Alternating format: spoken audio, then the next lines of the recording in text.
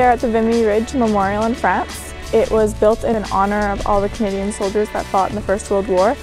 Vimy was just one part of a massive battle, the Battle of Arras. It's the first time we get a chance to distinguish ourselves other than a colony of Great Britain.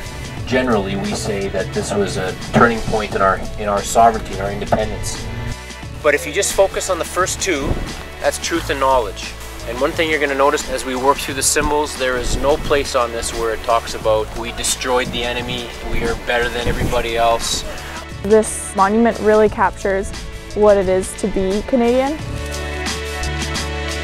First stop was in Cologne in Germany, and we went to the big Gothic cathedral there. Most of the time all these facades were painted, so you have to imagine this red or blue coat.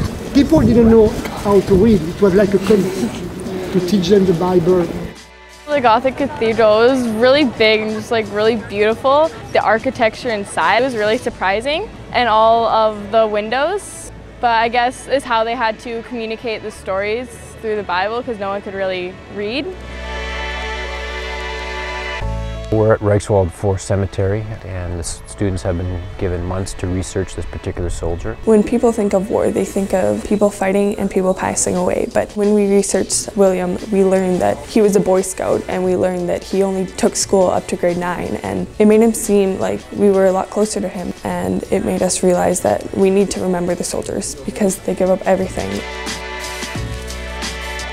Dachau was so overwhelming. Like, you hear all the stories and you learn about it in class. Once you start getting to the places where the prisoners were kept and the gas chambers, that's when you really start to feel pretty emotional.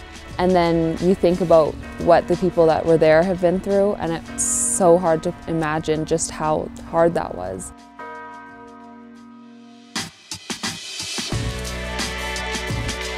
Another thing that makes Paris unique is that you could often see far in the center of the city. The French love symbolism, and so they decided they preferred it to be open. Why did we make it like this? For you. For you. To impress you, so that you would always have a sense in Paris of where you are. We're at the Eiffel Tower and I'm so excited. It feels unreal because you see so many photos of the Eiffel Tower and now we're actually standing on top of it. It's so beautiful up here.